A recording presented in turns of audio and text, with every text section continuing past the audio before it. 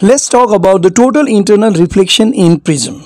But before this, what is prism? We must have clear idea about the prism.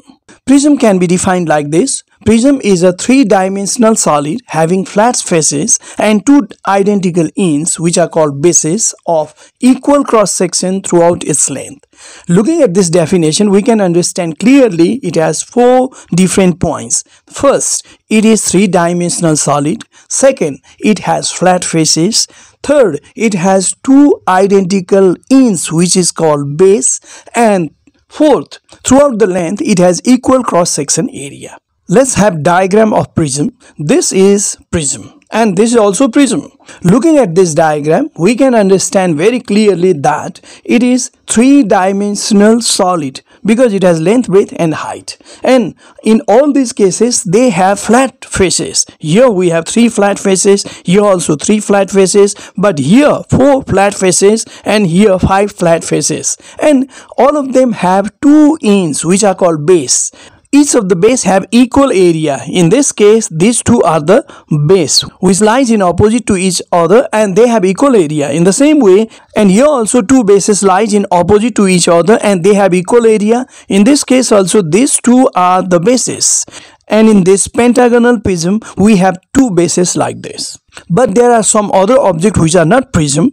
We can verify with the help of this definition.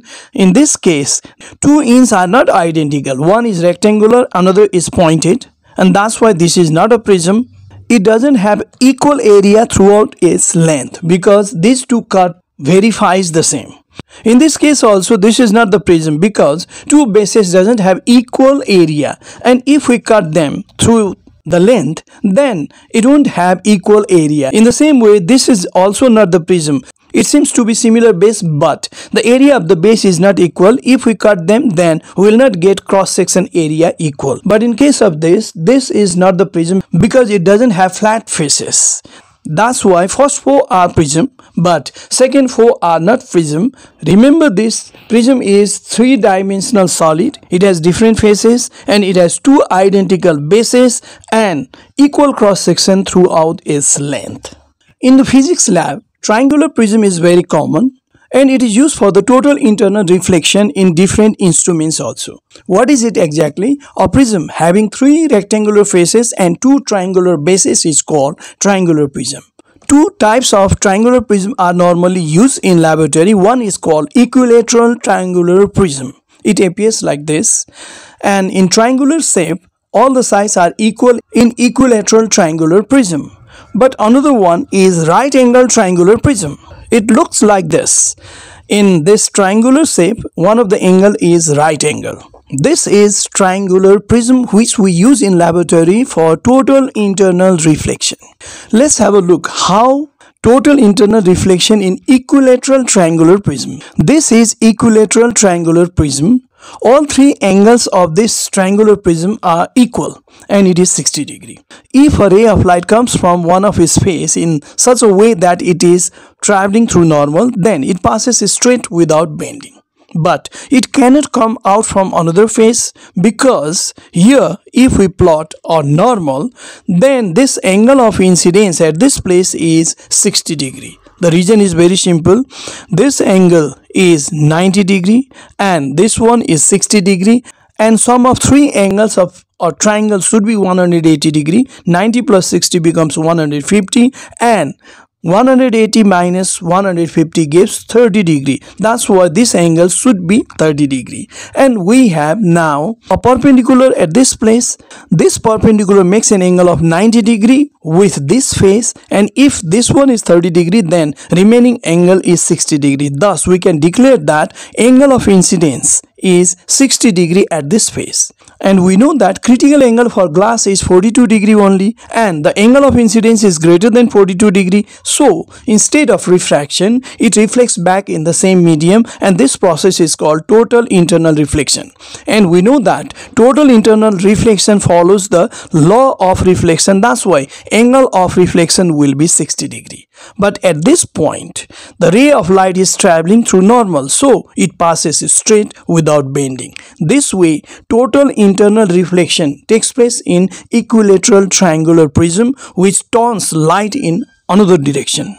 Now let's talk about the total internal reflection in right angle triangular prism. Right angle triangular prism has one of the angle 90 degree and remaining two are 45 degree. If a ray of light enters into it like this, making an angle of 90 degree with this face, then it is traveling through normal. That's why it passes straight without bending. And when it is strike another face here, then the angle of incidence will be 45 degree. The reason is very simple. This triangle has three angles and this angle is 90 degree, another angle is 45 degree, 90 plus 45 becomes 135 and remaining angle should be 45 degree. Total is 180 degree. If this is 45 degree, then certainly remaining angle of 90 degree is 45 degree. And if angle of incidence is 45 degree and light is traveling from glass to the air, then it is more than 42 degree critical angle. That's why light reflects back in the same medium and angle of reflection will be 45 degree.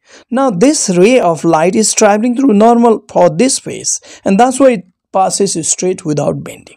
If the same right angle triangle is taken in this way, one of the angle is 45, another is 90, another is 45 and light is traveling through this face, then it is traveling through normal, so it passes straight without bending. But for another surface it makes an angle of 45 degree and so total internal reflection takes place because light is traveling from glass to air and angle of incidence is 45 degree which is greater than critical angle 42 degree. That's why total internal reflection takes place and the angle of reflection will be 45 degree.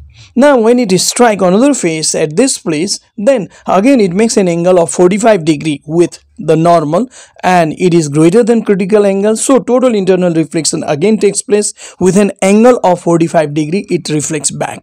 And lastly, when it comes to the same face, then it is traveling through normal, so it passes straight without bending. This way, total internal reflection takes place in right angle triangular prism. Right angle triangular prism can be used to bend light in 90 degree. In this first case, it is seen, and it can be bent to the same direction.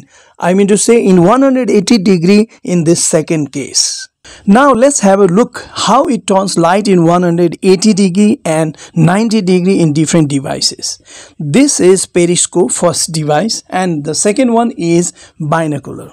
Periscope is used to see the object which lies at height. And if a ray of light is coming from the object, then total internal reflection takes place in this prism and it bends like this. And when it comes to another prism, again total internal reflection takes place like this. If someone is watching from this side, then he will be able to see the object which is at the height from the lower side. It is used in submarines. In second case, this is binocular. Let's say we have an object towards this direction where binocular is written and two rays of light is coming from that direction from the object, and when it enters into the prism, then total internal reflection takes place like this.